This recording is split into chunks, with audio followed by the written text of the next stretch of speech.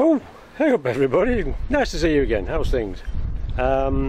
First, thanks very much for the comments on the Ripon journey. That was great, that was nice, thank you. It was just a run out. The Fusion is about the same, but in a couple of days we're off down to Leesden, so we're termites, so don't take any notice. So let's see if that makes any difference. Right then, Peugeot 3008. Anybody got one? Because my daughter has. Frankly, if I'd have gone with it, I wouldn't let her buy it. But that's just me. Because, as usual, yeah, oil from the turbo. We've seen that before, haven't we? Right. Well, this is the 1.6. Okay. The 1.6s are notorious for burning out turbos, so I'm not at all surprised to see that. One other thing which does surprise me is, guess what's missing? Yes, the air intake for the blooming air filter. What's that all about? That's not here at all. That was completely missing. What's that about? Plus, this scuttle had been taken off and not put back properly. I fixed it now. I put it back properly, but it was out of place. So clearly something's been done. It's been taken out and not been put back properly. Goodness knows what. Perhaps it was timing belt. Who knows? Anyway, yeah, so 1.6 is notorious for oily turbos.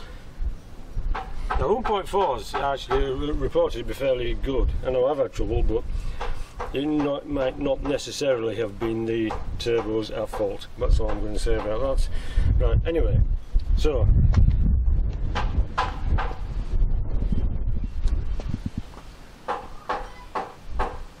yeah, big and chunky.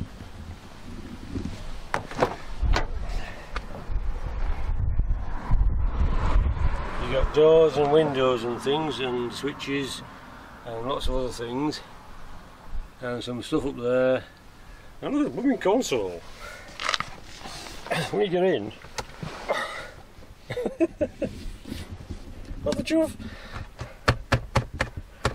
Somebody bang your elbow on, and unfortunately they've gone to the electric handbrake, and we know how good those are, don't we?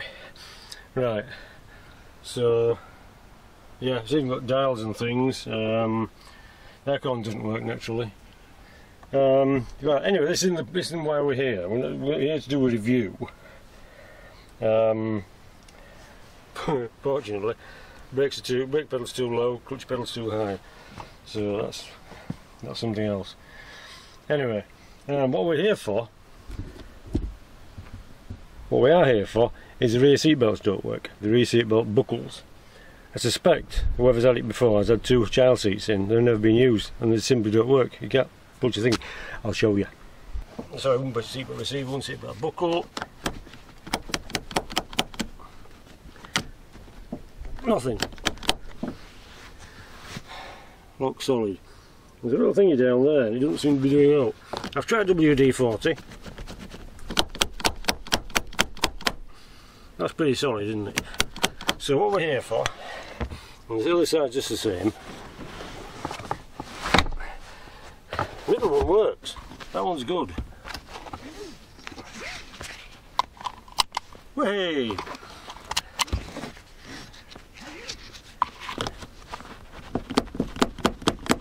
Nothing.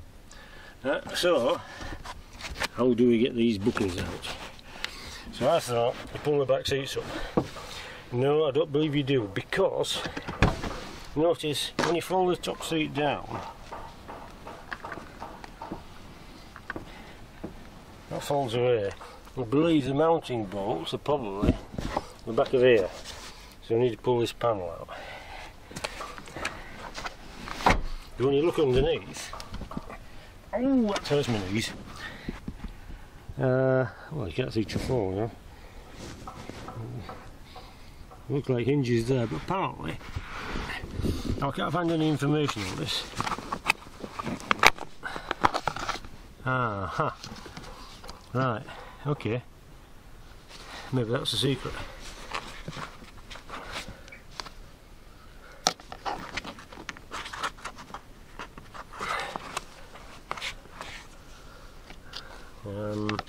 Pull it out and pull it out. Oh, where's that one come off? Anyway, I'll come back to that. So we'll unfasten that one. So I wonder if it'll just come out while it's fastened at the back. I don't know. God, we need to change these buckles. So. Yeah. That's a real picture of self-destruction, isn't it? Right. Tedious, eh? Other notable features are including a couple of eyes and a mouth, nets to put your maps in. There's little cubby holes under the floors, look. It's going the same way as a Renault Megane, to be honest. There's a lot of Renault Megane features here. There is one thing that's really cool, I like considerably.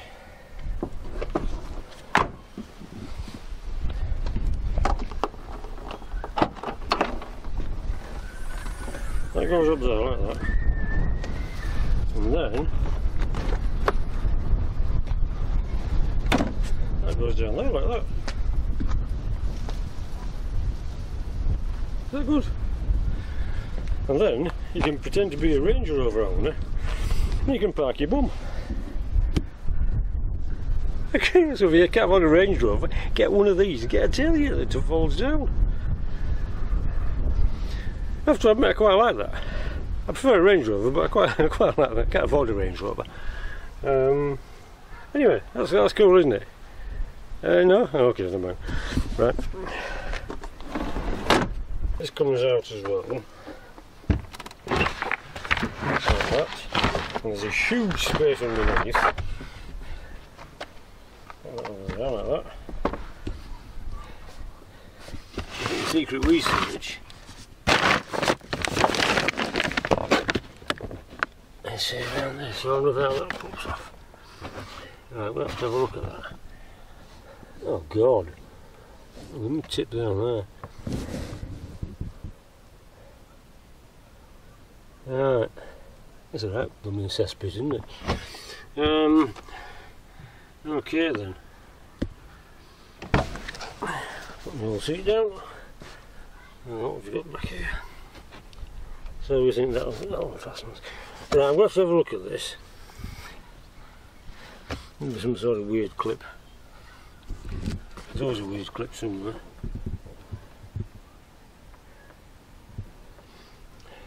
I'm going to have to put you down so I can use both fingers. I've only got two. Right, first success. Got that off, put a screwdriver behind it and prised it out. As you can see, got those lugs. Hang on a minute. That's better. Those lugs go into there. I just prised them out. Okay. So we'll do the same at the other side.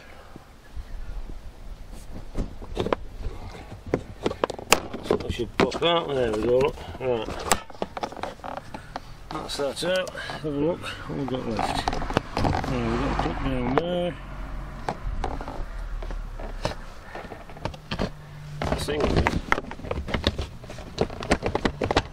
Oh, that's good. It belongs to the rest of the floor. Oh, well, never mind, eh? If you can get to the bolts for the seat belts, I'll be happy.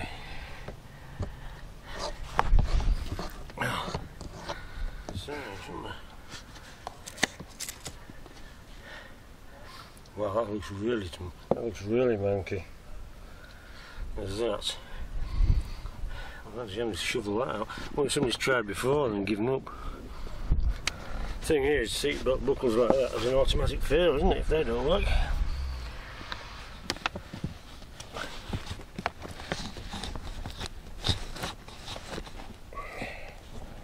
It's down there, look.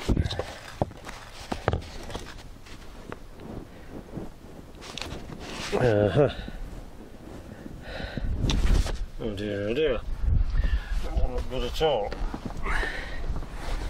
There's a clue there, look, the blooming top's already off.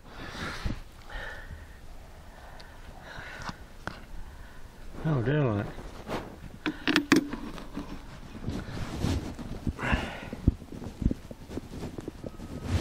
Oh, that's an electric cable going to it. That means it's a sensor on it.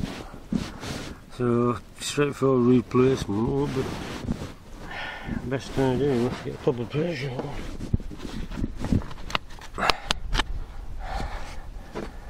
Now, I'm going to pop these bolts out. Start with the other side. Right.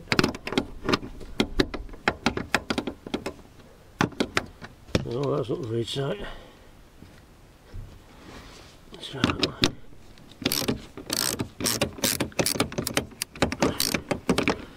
Milli bolts of these. They weren't very tight either. I've got a feeling someone's had a go at this before and given up. Which means I've got it through MOT, don't I? Oh, look at that one.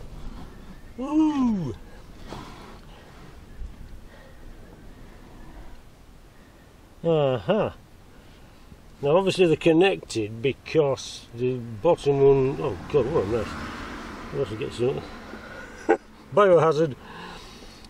Both back and squab are connected, so now I've taken those two bolts out, it lifts right up. Which could be really, really good. It could be really, really bad. There's one. I'll have to move some of this stuff because it's blooming crap all. So I'll go fetch a biohazard unit. Oh, that'll be for fuel pump. Now I'll come back to that, just see. It's getting more and more like a Renault Megane. It really is. Right, I'm going to go fetch a JCB and clean some of this out. Now this is the reason I don't like kids eating my cars. Because this is pretty disgraceful. So I'm going to give this a clean up, but it's looking good. We might be able to get to that one. And we should be able to get to that one. So, but it's looking like we're going to need Peugeot parts due to the wires on the sensors for the seatbelt warning system. Anyway, I'm going to get this cleaned up and then we'll carry on and have another look. Right, okay, I've taken off my biohazard suit, mask, scarf and everything else you need, and that was just for a trip to the supermarket. I've done the same here. Oh, Frida's here now. What's up, Bush? You can have John's voice on this. What? I said you can have John's big voice on this. Oh, God. Anyway, tease up. So you can't say further than that, can you? Great, tease up. Right. So, here we are. This is what we're looking at. So the thing at the back, it's complete blind. You don't have to take that off, well, at the moment. But what I'm seeing doesn't please me. I've got an awful feeling that this has been riveted. See the wires for the connectivity? There's a warning system on Peugeot that tells you when your seatbelts aren't fastened. And this one looks like it's riveted.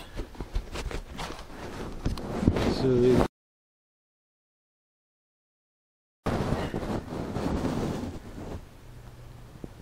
and it's pretty manky as well. It's an 010, so it's only 10-year-old. Got a bit of corrosion around here. It's going to be riveted, isn't it? There's no threads or anything. It's a blasted rivet. I wonder if the other side's same. Look at this. Yeah, not good. Right, so to recap what I've done so far, is take out the two bolts, fasten here, both sides. The seats have popped up because connected to the rear seat backs. And here we are, so it is feasible now to get to the connections, but just straightforward nut and bolt would have been too simple, wouldn't it? So look at the other side. Yeah. Well, that's a rivet as well.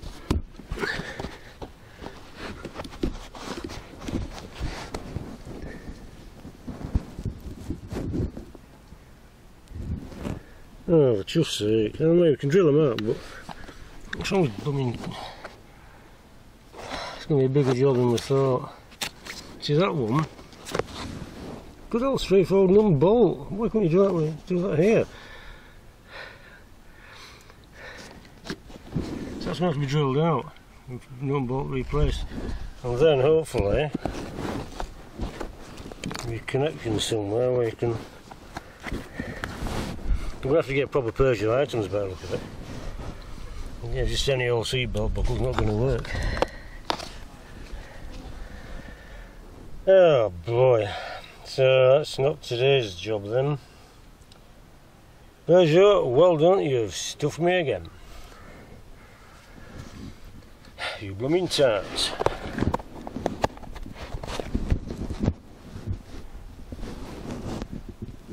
You can't see this, the sun's in your eye. Right.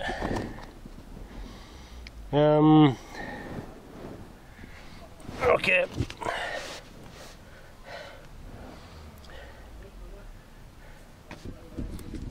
Ah, goodness sake. Talk about making an easy job simple. Straightforward nut and bolt would have been great, wouldn't it? Right. What I think the best thing to do is get some on order. Then we'll drill it out and replace it. But at the moment, the simplest way to get to the rear seat belt buckles on a Peugeot 3008 is simply pop the back squabs up and you can get to them. Should be able to get them with a drill there. Right. Okay, so I'm going to put this back. What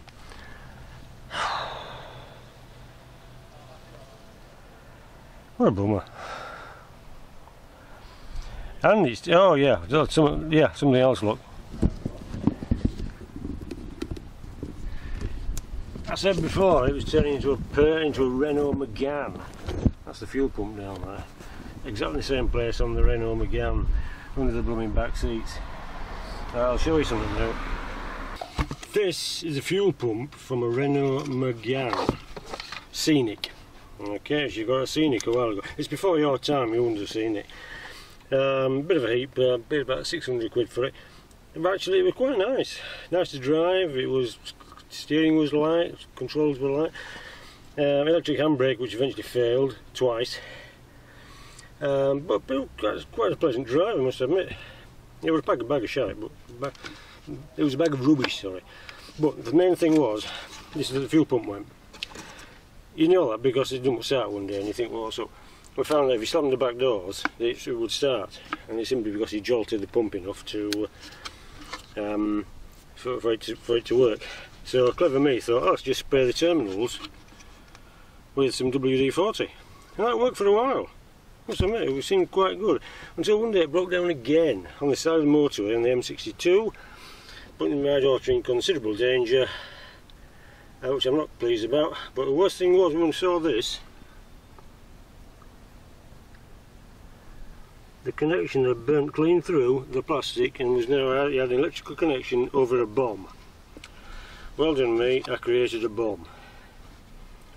I want to be able to say that on YouTube, but it's a B-O-M-B. Not intentionally, by accident. So I'm saying if you've got a Renault Megane or a Peugeot Scenic and your fuel pump starts kicking up, don't bother fanning about, get straight out there, get a new one, get it in. Don't be trying to do any shortcuts like I did. Okay, that's what the Renaults look like. Get a new one in straight away, and then you might save somebody's life. Okay. Now that frightened me, did that? Just telling you that as a public information announcement. Okay, that's today's public information film over with. I'm going to put this back. I can't do anything now. We're going to have to order some proper parts from a Peugeot shop, and then we'll have to drill these out and blooming pop some new ones in with a nut and bolt.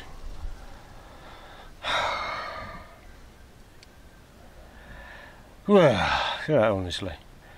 Anyway, it's French, you see. He's got some spare rivets worth there. Where are we going to put the rivets? I know, I should put the spare ones in the back seat of this 3008. Haha. Marvellous. Well done, lads. You've just stopped the job. Right, okay. And that was going to do for now. I'm going to put this back and I'm going to go drink my tea because Fee's just bought some out. At least I've done is clean the seat out underneath.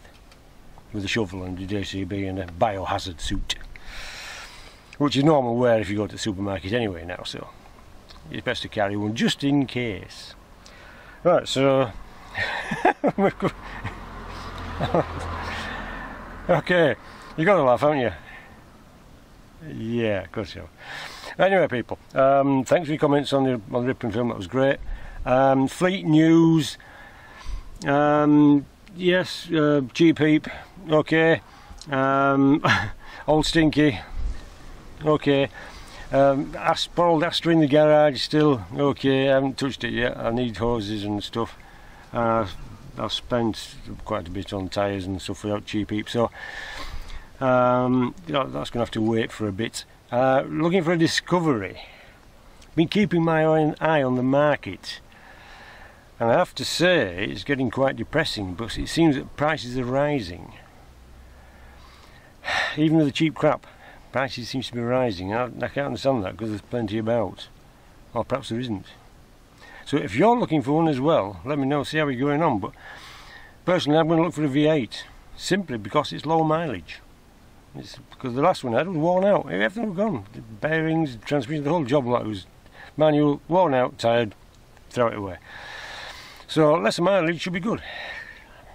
That's why I'm looking for a V8, because usually lesser mileages, but you don't want a workhorse. Some people use them as workhorses, and then they flog to death. What we're looking for is a pampered pet. So if you're looking for one as well, let me know, see how you're going on. But what I'm looking at the moment, the prices seem to be going up, so I'm just going to have to save for longer. And by the time I save that, it's going to go up a bit more. I'm going to have to save some more, so it's not looking good. There's plenty of cheap ones out there, cheap TD5s, but they're all in the danger area of 160,000 where stuff starts going. I've had one of them once, I don't want that again. I'm certainly not going to buy a 3008 Peugeot. Can't take back seat belts out. And it looks, I've got the feeling it's trying to be a Range Rover. You know, with the centre console, it's quite Range Rover-ish. You know, you feel as though you're sat in a pit, and the back split tailgate. Ah. Or is it just me? Might be just me.